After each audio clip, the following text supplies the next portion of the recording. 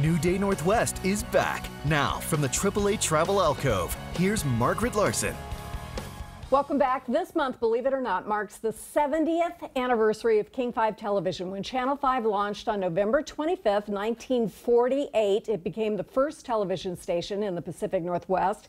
The original call letters of KRSC changed to King 8 months later. I'm so glad. It's much easier to say. Launching a broadcasting legacy that saw the first female news anchor in the U.S., award-winning children's and local programming, and decades of top-notch news teams. We celebrate King's legacy and that of its founder, Dorothy Bullitt, a widow raising 3 kids who saw a new gadget called a TV in a shop window and decided to invest in its future, a future I've been honored to be part of as a news anchor and host of New Day Now. And I welcome somebody with an enormous legacy in our news department here, King 5 News anchor Lori Matsukawa. It's so good to see you. Thank you. And so you're doing these great stories about what's happened over these 70 years, and in particular the women who have been broadcast pioneers. And let's start with Dorothy Bullitt. I mean, people have to imagine what it was like. This is 1948, but it all started back during the Depression when Dorothy Bullitt lost 3 men in her life, her father, her husband, and her older brother. Wow. In short succession. So at the age of 40,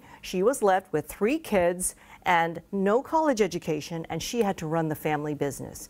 And so it's phenomenal, isn't it? I know. And I so mean, today it would be a tough thing, but then when there was very little support or social acceptance for this. Right, and little experience, but she was a trailblazer in that way. She just kind of went to work every day and did what she had to do, which we kind of take for granted now, but right. That was then. But God bless her. And then in 1971, she hired Jean Anderson as the very first female local news anchor in the country. In the country.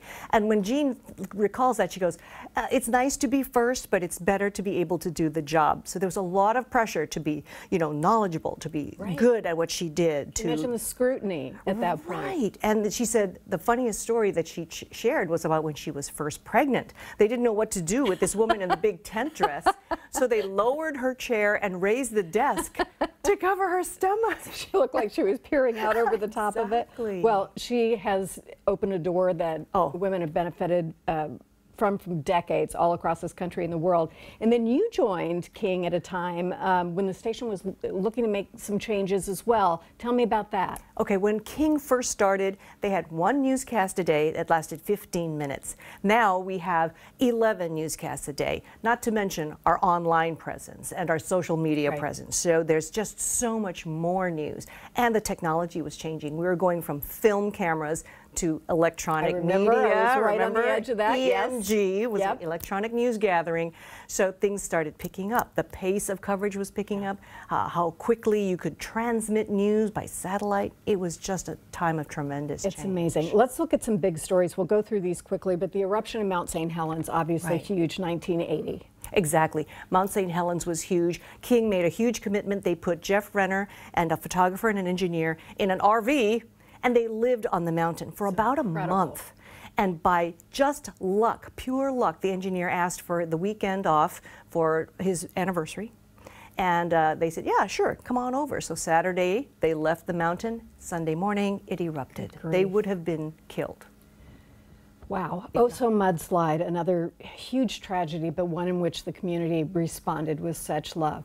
This was one of those that totally unexpected, but it was interesting. Heather Graff was the reporter that first went there, and I remember she called the station and said, I think we have to send all hands on deck. This is huge. We had no idea when it happened how gigantic this slide was. Incredible, and you think about that now in comparison with the California fires. Right. WTO protests, we were both there for that, and the Mardi Gras riots in Pioneer Square in 2001, big deals. 89, early 90s. I think Seattle was being put on the map in a rather negative way, but you know, this was WTO, President Clinton was here, the heads of state were here, and this is the kind of welcome that they received. And people had to weave their way through buses and police, run the gauntlet just to get to their meetings. It was a very scary time. And it just exploded. I remember running through Pike Place Market and tear gas was curling up around the public market sign. It was just so strange. You and Jean Anderson both took groundbreaking trips to China, which I want to mention. Let's talk about Jean going there in the early 70s. Right. This was in 1978 was her first trip to China. They had never seen a person with blonde hair. Wow. And so she was surrounded all the time by curious Chinese residents. And she was there on the orders of Dorothy Bullitt, to find the truth about China.